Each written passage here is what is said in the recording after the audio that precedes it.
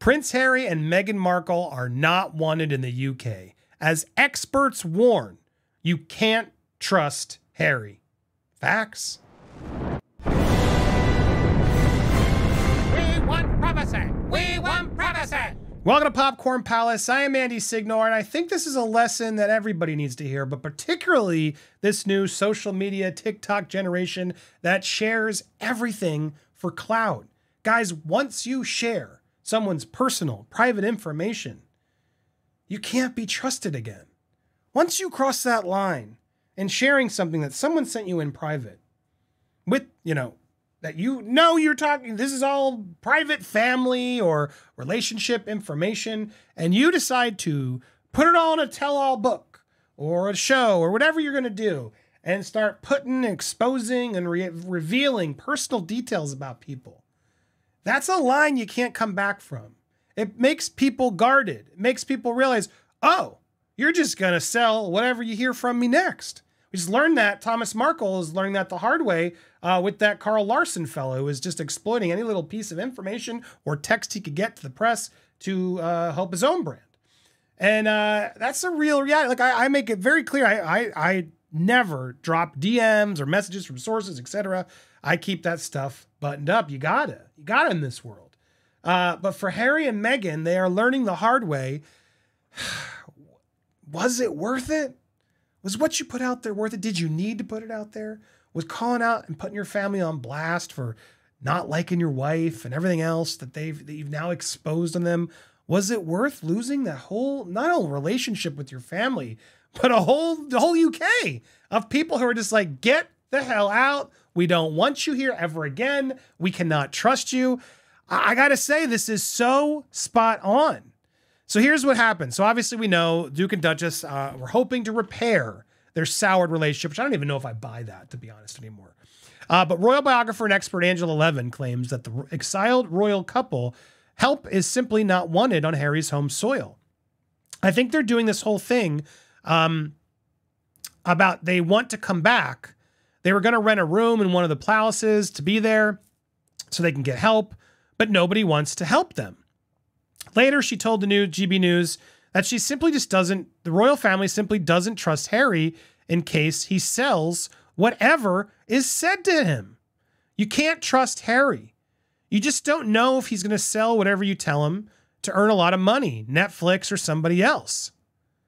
And look, I want to pause there because facts.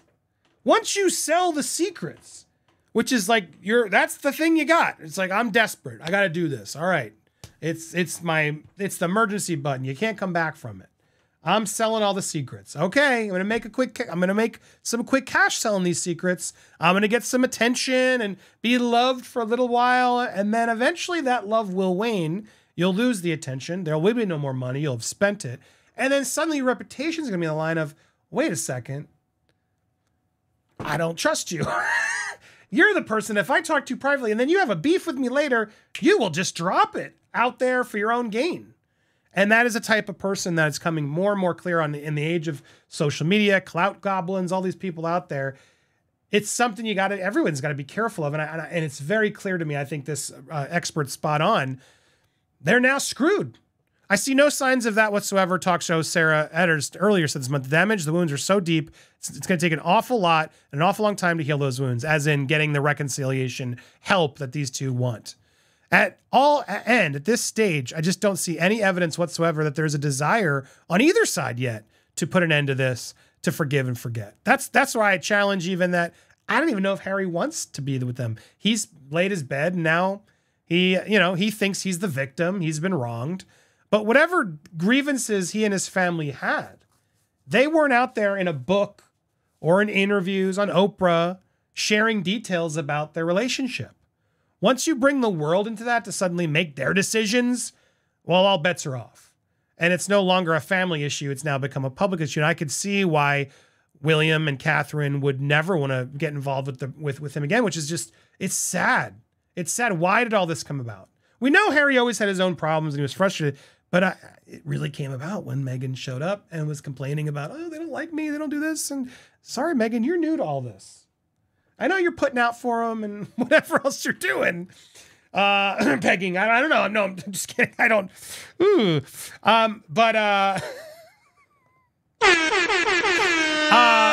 Whatever she's doing to him, was it really worth throwing your whole family overboard? And then not just a family, but your whole entire royal status. This is insane for a book that you made a quick cash on that you're going to end up spending. You're going to run out of that dough. Royal experts believe that Sussex may have pushed King Charles right to the limit. Charles, a former editor of The Sun, said the pair's mired attacks on the royal family cemented their status as pariahs. Prince Harry and Meghan Markle have become total outcasts. They've had their Royal Highness titles stripped from the royal family website. Since stepping down as senior working members, the pair hightailed it across the pond in a desperate quest for privacy. We want they privacy. say they didn't want, but privacy. yes, they did. We want privacy. Yes, they did. We want privacy. We want privacy. We want privacy. We want After settling privacy. down in Montecito, the couple sat down for a bombshell interview with Oprah, followed by the release of the six-part Netflix documentary, as well as Harry's protocol-shattering memoir, Spare. But yeah, once you tell that story once and you give up all the secrets, there's nothing else to tell. Harry's learning that the hard way. He's now even forced to ask permission to stay, which I don't even know if I buy he's doing, because then he knows they're going to say no, and that's probably not something he wants to face. But he's pretty clueless. I'm curious. Leave in the comments down below. Do you think he even would go and ask permission?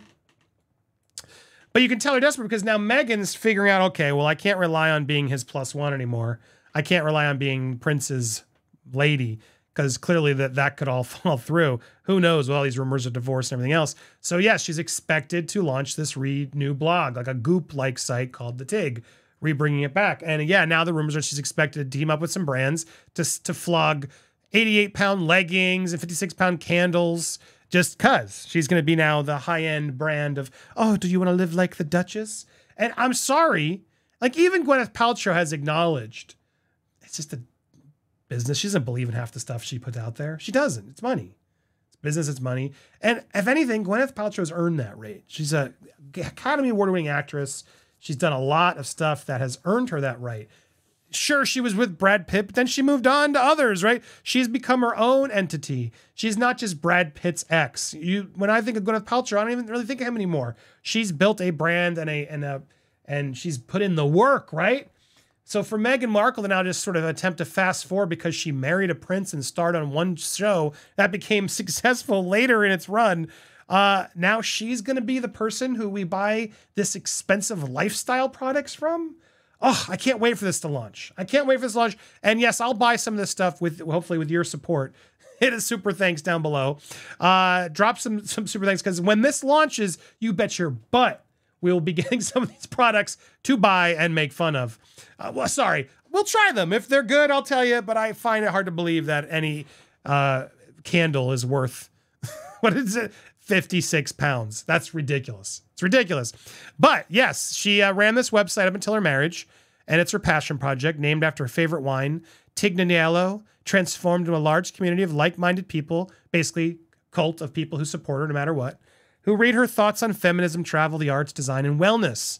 And then, yeah, she's going to sell some of these, some items. Very curious how this goes. But again, we'll lean more into as we get more of these stories and what's happening there. But again, this is just proof that things are not looking good.